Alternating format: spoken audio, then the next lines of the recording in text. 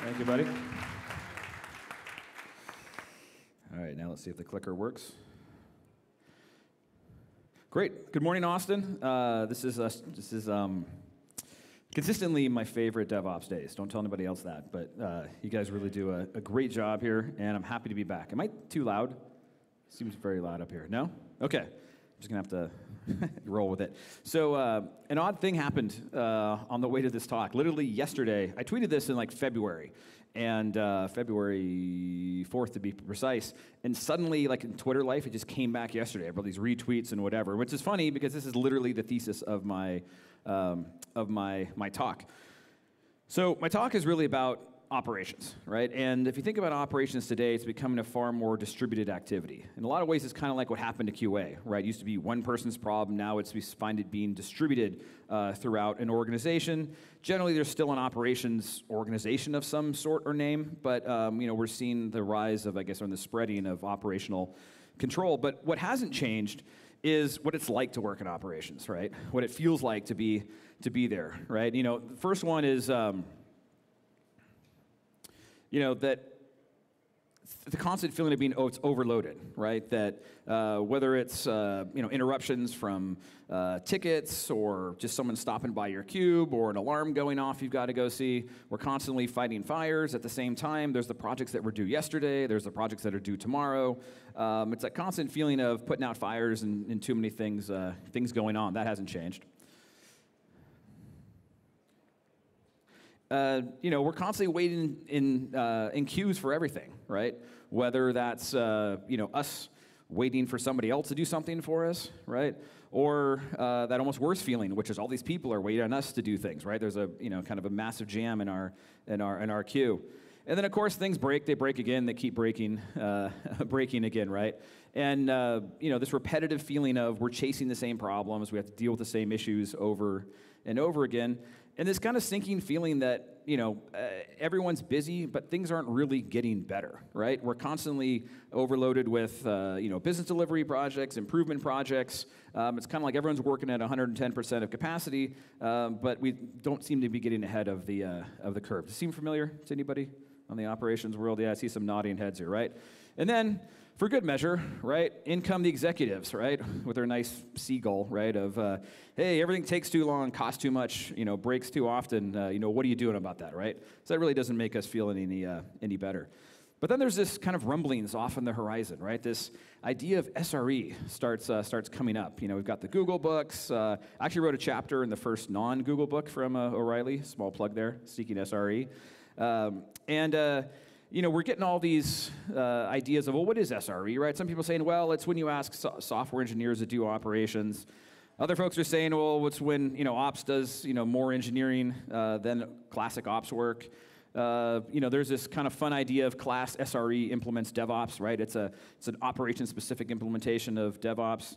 And it's really, or some people say it's the cloud native architecture. Well, this is the cloud native kind of style of doing operations. But for most people, it feels a little bit too good to be true, right? Like, how does that actually work? How do you actually spend more of your time doing engineering work than all that firefighting that we're buried under? And see this new trend, which is companies come up and they go, well, hey, this sounds great, right? Maybe we should do SRE because Google does it, and it's going to be great, right? And so this idea generally comes up to say, well, all right, we've got sysadmins, right? Let's just make them SREs, right? How hard can it be? It's magic, right? So, but then then the reality sets in, right? Which is really a lot more like this, right? Which is, you're buried in your cab reviews, and you've got all your ticket queues, and your ITIL processes, and someone comes on in and says, hey, you're now an SRE, write code and be better at operations, right? It just doesn't.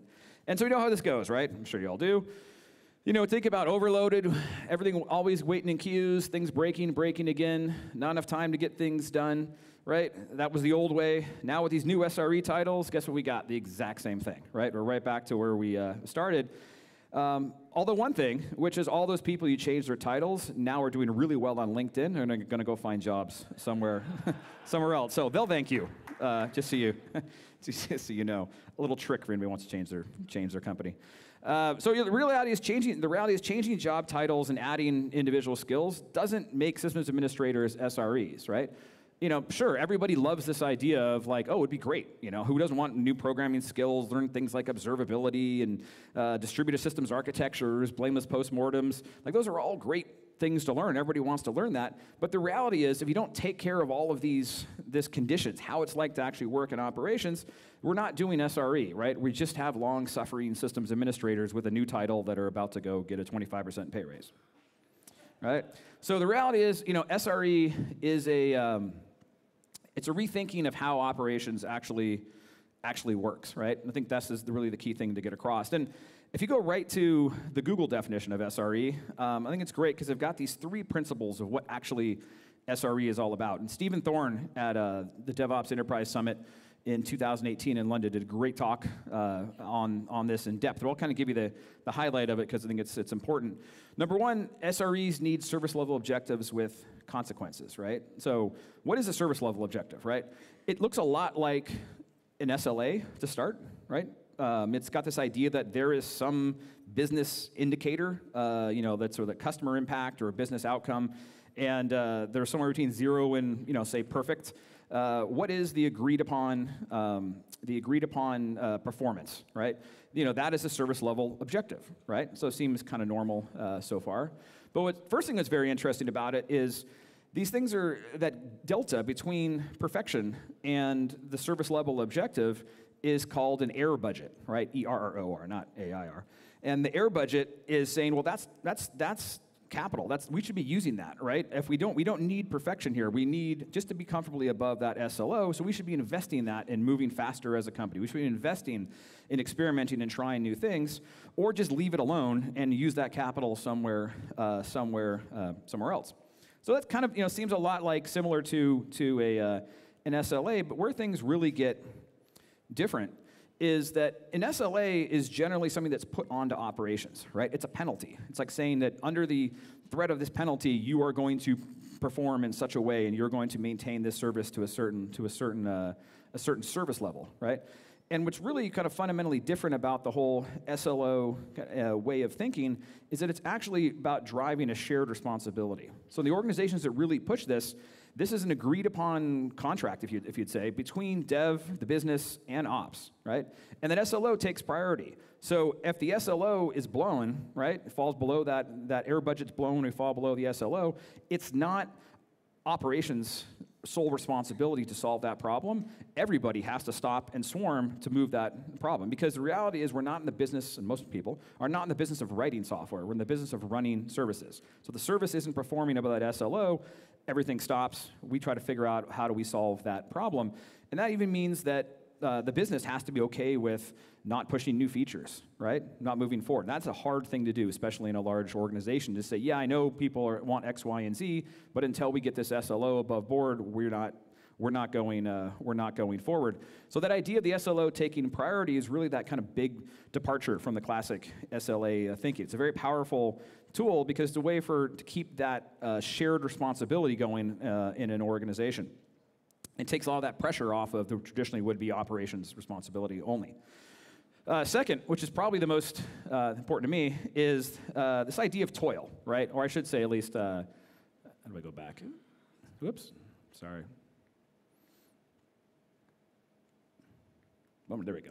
Fundamentally, the idea that SREs need to have time to make tomorrow better than today, right? And really what this is talking about is this idea of toil, right? And toil is just a great word that's kind of come out in vogue lately, but it really gets a good name on a problem that we've all felt, right? And I think Vivek Rao from Google does the best job of succinctly describing this, or sort of succinctly.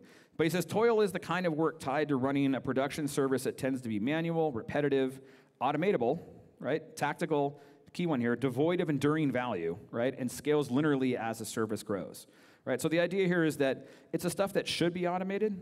It's the stuff that it might be necessary. You might have to do it to keep the lights on, but we're not adding value to the business. We're not moving the ball forward in doing this work, right? So if we're constantly doing a lot of repetitive work, we're doing manual work, things the machine should be doing for us, yes, it is necessary. Yes, it's something that we have to do at that time, and we should value that work, but we should also feel a little bit dirty, right? We should feel like, oh, this is not moving the business forward.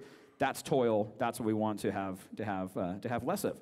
And the opposite of toil is engineering work, right? And the difference is engineering work is about building that enduring value, right? It's about, instead of, oh, we're just keeping the lights on, treading water in place, it's, oh, we're doing something to make tomorrow better than today. We're adding value to the company. And you can look at toil tends to be, kind of rote, repetitive work. Engineering work is creative, iterative, right? It's the things that the machines can't do, right? It's where we need human creativity. So, and also another key indicator of toil is scale, right? That toil scales with the scaling, right? So if we have 1,000 users and then tomorrow we have 1 million users and we had to add dozens of people to keep up with that, there's a lot of toil in the system, right? Versus engineering work is work we can do that enables that scaling. It enables us to scale without that linear growth in adding more humans. And what's really important here, the toil, is the balance, right? The idea that the point of that engineering work is twofold. Number one, I talked about, is moving the business forward. But number two is it's the only way to reduce toil is to have engineering capacity to actually go and apply that to the system. Because what happens if you don't, that engineering work gets crowded out, and you end up in a condition where you see a lot of enterprise operations organizations where it's all toil, right? And they don't have the capacity not only to move the business forward, but they're lacking the capacity to actually start to fight back that and eliminate that toil. And this downward spiral is inevitable, where you're stuck in this tailspin, where you're constantly in this state of chasing all that toil, and you can't get out of it. So that balance is very important. So that's making tomorrow better than today. And then the third principle is SRE teams have to have the ability to regulate their workload. And this is a very interesting one. It's the ability to say, how easily can an operations side of the house say no to something, right? And a good example of this, you see some organizations that still have that split between development and operations. Google is one of them. But they've separated the idea of going to production from being owned by operations, right? So what if handing off responsibility to operations wasn't a right? Just to say, oh, we're going live in production next month. And the operations side of the house can say, well, that's fine, but you take care of it because you haven't met our criteria for stability or for performance that will take that on, that responsibility. So this idea of being able to separate running in production, from being run by SRE or operations is a fundamental idea that kind of breaks the thinking of a lot of traditional operations organizations. And it brings up all sorts of issues with compliance, with security, with how could that possibly happen? It's immoral, right? The reality is, you see organizations that are doing this today by their focus on their platforms and how they define their responsibility. But it's just an example of, what can you do? How examples of that SREs have to have the right to the ability to regulate their workload. So that's the three kind of principles, right? And you can see that's really the fundamental departure from kind of classic operations thinking is those principles. So we're going to talk about where to start, right? The practical approach. So it's kind of the three principles we talked about. So here people kind of in the purist side of the house say, well, number one is the most important. That if we don't have those service level objectives, we're not really doing SRE. If we don't have those, the consequences is the important part that goes with those SLOs, meaning that shared responsibility, then we don't really have SRE. But the reality is, that's an organizational kind of company-wide culture change, and that's hard. Probably not the best place to lead, right? They might think you've kind of lost your mind a little bit. The second one, or the third one, I should say, down there, the SRE teams have the ability to regulate their workload. That's another company-wide culture change, right? Telling people, that we're going to change responsibilities, we're going to fundamentally break this idea that only operations can own and manage things in production, or the fact that operations can push back and say, no, this isn't ready to go. It's a tough battle to fight. So the one I always recommend, I see organizations have the most success with, is starting with this idea of reducing toil, right? Everybody wins when we focus in on that, how to make tomorrow better than today. And if I want to talk about why that is, number one, there's lots of value independent of SRE. You don't have to say the word SRE to anybody, right? Everybody likes the idea of, wouldn't we like to have more capacity to make tomorrow better than today? right? It's a fundamental statement people aren't going to disagree with. You can make a lot of progress, build a lot of human capital, a lot of capital in your political capital in your organization by just focusing on we're going to create more time for ourselves to get the things done that we always wanted to do and we can't get to because we're buried in this stuff called toil. And number two, our people are our most expensive assets, right? Think about it's the hardest thing to recruit for. It's the number one thing on top of the budget is the people. So how about we stay out of their way? How about we figure out how can we get the most human capital out of our human capital? And again, another idea that's if you can show some competency in it is seems like a no duh, but you can really make a lot of progress with it. So how to start reducing toil, right? Number one, seems a little bit obvious, but start tracking toil, right? For each team. A lot of organizations fundamentally don't do this. And how to go about doing that? Number one, you got to standardize, right? This is something that is an interesting thing that a lot of organizations don't have a clear kind of group understanding of how to classify what kind of work is what, right? For example, like people say like meetings, right, or email, or filling out expense reports, right? Oh, that's toil, right? It's a waste of time. And it's like, well, we want to separate that out, right? So let's call that overhead. It's a different kind of waste. We want to talk about it, but it's not toil per se, right? Toil is more like actual work, the work that we do, and is it adding enduring value or is it not adding enduring value? But being able to standardize, just come up with a definition is incredibly important to start talking about it. In terms of tracking, right? Most successful things I've seen is really it doesn't have it's more of a sampling, right? So it could be self-reporting, periodic surveys sent out to the different teams to figure out where they're at.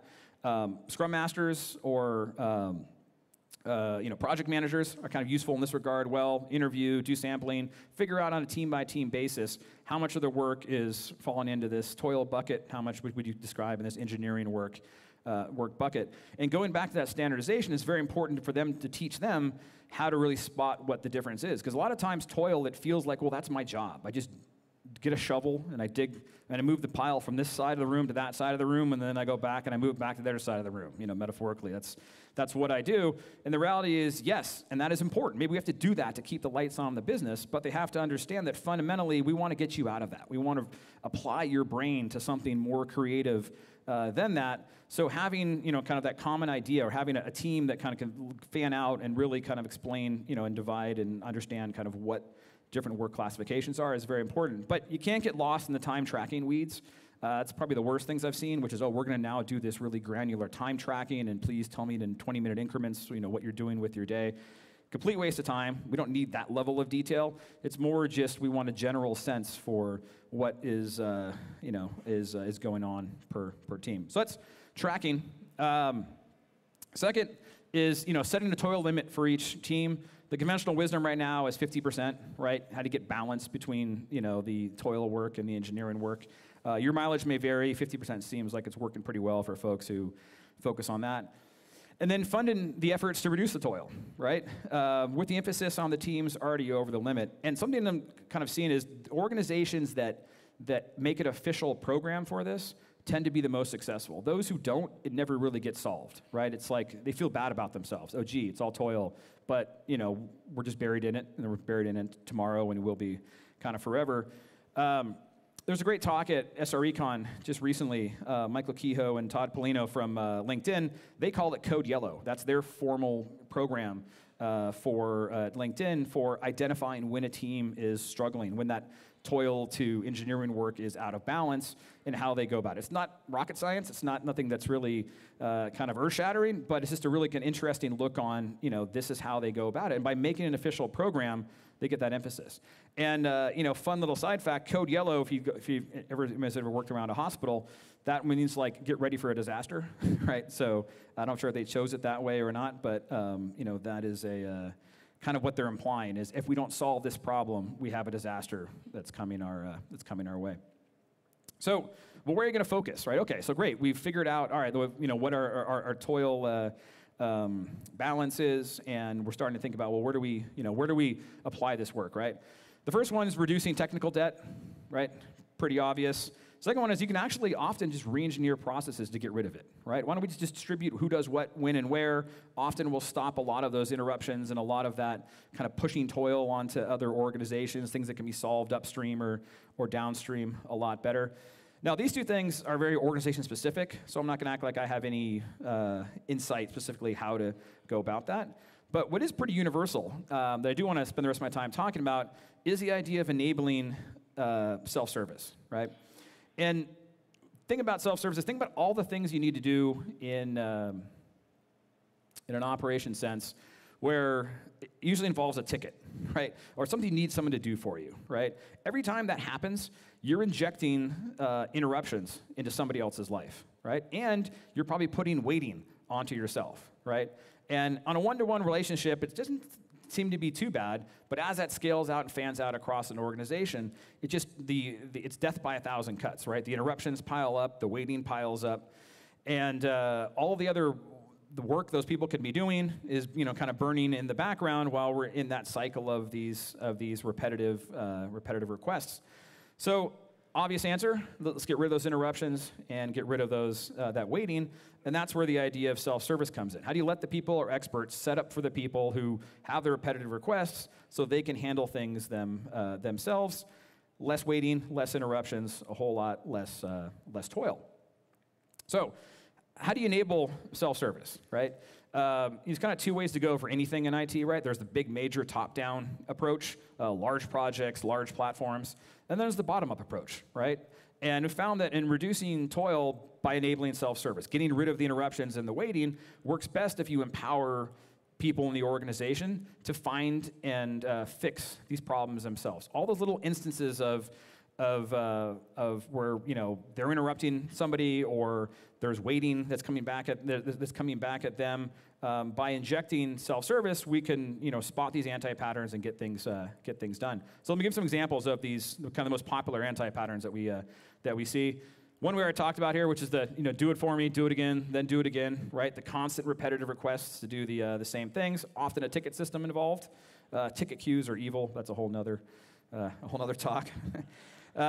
So obviously with the self-service, what we're doing is, we're enabling people to do it themselves, right? Which is a little bit of a Tom Sawyer move, right? You're making them do it themselves. But the reality is they don't have to wait. They'll like that. And I'm keeping all of that extra interruptions, all that toil off of my specialists or off of my other teams.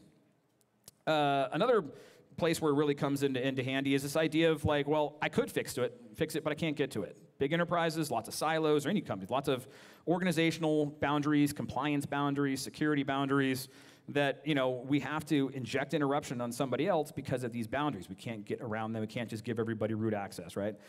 And so another example where self-service comes in handy. We're getting rid of all those. We're not interrupting people. We're not injecting that on them, and we're not waiting. We're staying out of people's way. The dog pile is a fun one. How many folks have ever been on like a bridge call, right? Something's going wrong, and somebody goes, oh, it's that database, right? And you log in and you run top, right? And the first 10 things you see are your other 10 colleagues running top, right? So it's the dog pile, right? And A, it's annoying. You can't get anything done. But B, it's a bigger problem where you start stepping on people's toes, and we have misinformation, miscommunication. But using kind of a self-service mechanism. Using a self-service mechanism, we can kind of keep people aligned, which not only helps us get rid of this toil, this interruption that we're faced with right now, but it stops us from making it worse, right? And along the same lines of making it worse, another favorite one. I'm an expert. I don't read that wiki, right? So, we're moving fast. Microservices, it's awesome, right? Kubernetes, and it's, but we change these things, right? And we say, oh, well, if you're going to restart this, right, you've got to use this particular flag or set this new environment variable. Otherwise, bad things will happen, right? And then the NOC's all mad because they're like, hey, every time you do a restart, we spend 20 minutes running around thinking the world's ending until we realize that it was just doing a restart, right? So what do? They put it in the wiki, they put it into Slack, they send out an email, they mention it to you when you're getting coffee, right? But then 3 in the morning, alarm goes off, your PagerDuty lights up, right? You're like, oh, I've done this before. I don't need to read the wiki. You do the restart. You don't use the right environment variables. You don't do the new NOC monitoring, quiet procedure, and you've caused a bigger problem, right? Versus self-service, you can get it done. Everybody can collaborate on what is that best procedure, or what is the way we want to do things. And then when you roll out of bed at 3 in the morning, you don't have to think, what did the firewall team tell me? What's that new flag? It's just all there for you. Last one here, which happens time and time again, this idea that, there's a problem that happens, and we find it, right, in production, and we're going to drive it back through the development lifecycle, and we're going to, get a permanent fix for this, right? But you know how life goes. There's only so much time, only so much money. So, we do it over and over again, and then we go, excuse me, we go, well, can we get a permanent fix for this? And someone says, there's no budget, right? And this happened to, I was talking to a company the other day. It was an insurance company, and their first kind of self-service thing they did that they fell in love with was they had this problem where they would route this web app that would route insurance policies through this underwriting process. And if somebody walked away without releasing the policy, it did a database level lock on the policy, and you couldn't, and the only way to fix it was to raise a P1 bug with their 3-person strong DBA team. And this is 24/7 operation. They're getting 30 to 40 or 30 to 40 P1 bugs a month. They would go to the development side of the house and they go, well, you have a workaround for it, and we're going to rebuild this system in the next 2 years, which is never going to happen. So you just keep doing your thing, no budget, bug closed, right? And so what they did is they just said the first self-service job they created was the idea of saying, well, let the customer service agents have this web form where they can just say, hey, well, this is the policy number, and it would run a job that would check and see if the policy is locked.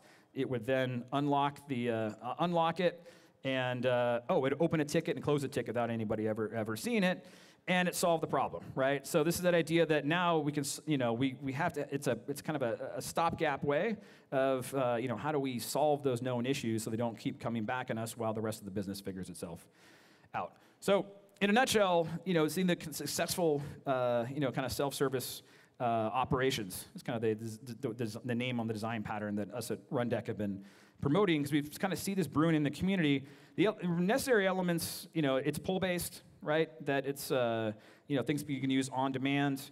The key one is accepting what tools and languages the team wants to use, right? So not imposing to say, you must learn this new DSL, or you must all be in Ansible, it must all be in Ruby, it must all be in PowerShell, it must all be Chef or Puppet. Let people use what they want to use, define those guardrails so people can, work safely, and let the people who push the buttons also create their own buttons. Let them check in their own jobs and kind of go through things that way. And really, self-service is ultimately about user experience, right? Something we forget about in operations all the time, which is it's not an automation problem. We've got 19 different tools and languages and ways, and most people have all 19, to move the bits. But it's about how do you create the human-to-tool experience, right? How do you let people work the way that they want to work? How do you set up smart options, guardrails, we call them, right? That will let people pick the right things, even if they're experts, right? People want to be guided. Say, this is the, I don't need to know all 100 flags. I need to know the 3 that I actually have to care about, right? Or I don't need to know all the names of the different environments I can be doing this in. I just want a list that tells me what's currently available. And the ability to have also a dynamic resource model, right? Everything's changing so fast. The part of the user experience problem is people not knowing where is what and what state things are in. So it's got a couple minutes left. So I just wanted to, there's links to these, but it's very fascinating. We've seen, self-service be used in a strategic way, in a very interesting. So there's benefit to not just the bottom up. I've talked about this one before, but you can go watch Jody Mulkey's talk from Ticketmaster. They had a major problem where they had 47-minute MTTR, which is a huge deal when you can't print, playoff tickets, or people can't buy their Adele tickets, or whatever it might be. And by applying self-service, by pushing control closer to the people who see the problems, by allowing the experts to kind of encapsulate their operational procedures and push them towards the NOC, push them towards the level 1 and level 2 teams. In the course of 18 months, they got their MTTR down to 3.8 minutes, right? Purely from, and they also, an important part too, is they reduce their escalations by half, right? So the operators, the L1 people are happy because they're actually solving problems. The development folks are happy because they're not getting all those interruptions. And the business is happy because stuff's being solved faster and it's cheaper to do. It's a great talk. Another one was at the DevOps Enterprise Summit last year. Sean Norris, Standard Chartered, 165-year-old bank. The bank predates light bulbs, right? Queen Victoria signed their charter, 86,000 employees. The whole thing was in 60 countries, right? The whole thing is built for compliance of regulations, right? And they use self-service as a way to really break that logjam, right? To number one, allow people in Malaysia to, operators in Malaysia or systems administrators in Malaysia to work on, people's accounts or systems that are actually managing for Indonesia, right? It's a huge compliance issues. They use it as a strategic way to put consistency across the organization, but also to break that compliance logjam. Save 28 people a year's worth of time just from kind of enabling self-service, enabling people to get things done. And it's a really fascinating talk. There's some crazy things like in the previous regime when they had to do anything in production, you actually had to screen record your entire session, and then your manager had to watch that entire session within 24 hours of you doing it. And they had 13,000 of those in a year. So, but things you do when you're built for compliance, in a new world you're trying to build for speed, the self-service capability allowed them to get rid of all of that. So, recap, SRE is more than just a job title, right? I can't stress that enough. I guess that's not that different than, saying DevOps is not a job title. SRE is a new way to think about operations work, right? Think about those three principles, how does it apply to what you do. The error budgets and toil limits is a very impactful way to look at the world. Be practical. I recommend start by looking at toil, especially if you're in a legacy or kind of enterprise environment. You can get huge props for doing that and get a lot of progress. And while you're doing that, you can have other conversations about these kind of more far-fetched ideas. So find and fix those toil anti-patterns, and the self-service operations design pattern is something that is near and dear to our heart. I think we see a lot of people out there that it's where we've learned it from, seen it in the community, and I think it's a valuable thing to kind of imprint into people's heads to help them go and solve those anti-patterns. So I'll be around, hang with the Rundeck folks or in all the open spaces. So I'd love to talk to you guys. Let me know what you think, and I'd love to collect more stories of self-service. All right, thank you.